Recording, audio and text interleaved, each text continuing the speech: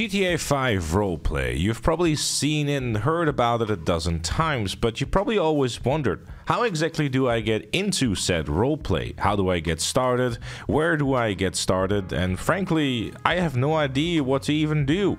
In this video, I aim to tell you exactly how you should and could get started with some GTA 5 roleplay. And in this beginner's guide for GrandRP, I aim to do exactly that. Because this is a sponsored video by GrandRP, I highly encourage you to check out their server in the link in the description down below and sign up with my link so you can get yourself some additional bonuses for doing just that. On the website, of course, you want to create your account and then use the first and last name of your character. This does not have to be your real life name for obvious reasons, because I don't think that using your government name is a particularly good idea when role-playing as a character, because at the end of the day, roleplay is about assuming a character and kind of creating a story for them as you continue on.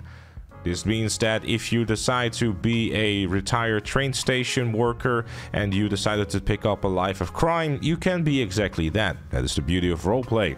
Make it up as you go.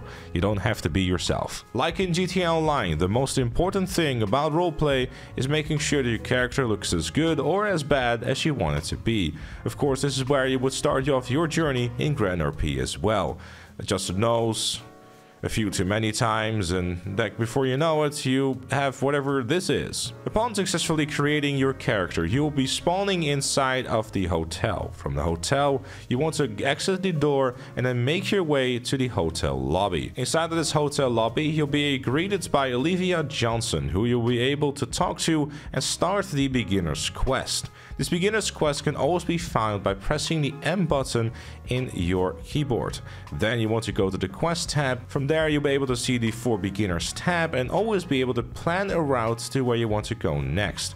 Of course, you want to start off by planning the route to go to electricity so you can start making the first $100 in your career from the power plant. While you're there, you can also look into the family system of GrandRP. Perhaps not something as a complete beginner, but something to keep in mind for a later date. GrandRP has a big focus on these families, and there will definitely be someone for everyone if you're looking to get up to some more mischief with some like-minded individuals who are looking to get up to no good and obviously make a whole lot more money. Families are definitely one of the bigger focuses of GrandRP, and it's kind of one of the more essential things to get involved with, and it will definitely enhance your experience a great deal. Upon exiting the hotel, you'll be able to talk to this lovely lady and rent yourself a scooter. This will be your primary way of transportation for a little while, but don't worry too much, there's plenty of rental places for scooters scattered around the city.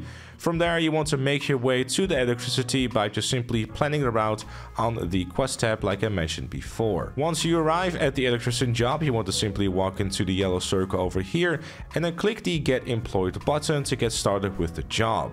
From there, you'll be changed into an outfit and then start working the job by just simply walking to the appropriate locations and then holding E whenever applicable. Simply do 5 of these to make your $100, and then you can head back to the same location where you also signed in for the job to then exit out again, and if you missed out on your vehicle rental, you can rent a completely new scooter if need be. Throughout the beginner's quest, you'll also be granted a bunch of beginner's cases inside of your inventory, so make sure to keep an eye on that whenever you receive any of those. Once you're done with all that, you can get back onto your scooter and then make your way to the post office, where there will already be a couple of rewards waiting for you. The post office also has its own job if you feel like reliving your days of doing the bunker business in GTA Online by driving around and delivering packages. I'm sure enough of you have already seen the Postal P van for longer than they wanted to, so they might skip out on this job. If you don't feel like reliving the Postal P days, then you can head straight to the driving school and then start working on learning how to drive. Now, because you've been driving the scooter for a while, I'm going to assume that you haven't killed yourself just yet, and you'll be able to learn how to drive by using the exact same controls as you did before. If not, I guess use that opportunity to learn how to drive. There's no speed limit to the driving school. All you have to do really is just simply drive through the checkpoints, and for some reason the driving school will then think that you know how to drive. There's no time limit. You can just take your time, just learn how to drive, and make sure to also respect the rules of the server by not just driving into everything that moves. that will get you banned. Make sure to read up on the rules on that as well while we're at it. Upon completing the driving school, you'll be granted the driver's license as well as a bit of a test drive in a supercar, which will allow you to get to the next objective just a little bit quicker. This next objective will be all the way in Grapeseed, so you have plenty of time to hit a highway and put the pedal to the metal. Oh yes, the cars in GrandRP definitely go a little bit quicker than you're used to in GTA Online, which obviously is not a bad thing if you're a bit of a speed demon. The next objective in Grapeseed will require you to do a bit of farming. Now, if you are someone who is a bit of a farmer boy, you probably know what to do, but for those who don't know, well, allow me to explain. You want to start off by going to the location I'm showing on screen and start getting employed like we did with the electrician job. From there, you want to make your way to the water tank and fill up so you can start watering the plants at the appropriate locations.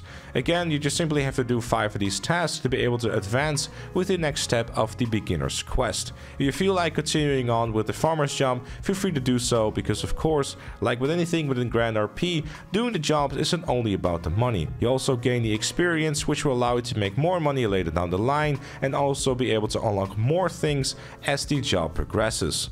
Yes, in GrandRP, there is just not a matter of just simply sitting there and making money. There's a lot more to it. It will take you a little while though to get there, so don't expect to do it overnight, because yeah, it is definitely a bit on the grindier side. Once you're done channeling your inner farmer boy, you'll be able to make your way to Cypress Flats for the next step of the beginner's quest.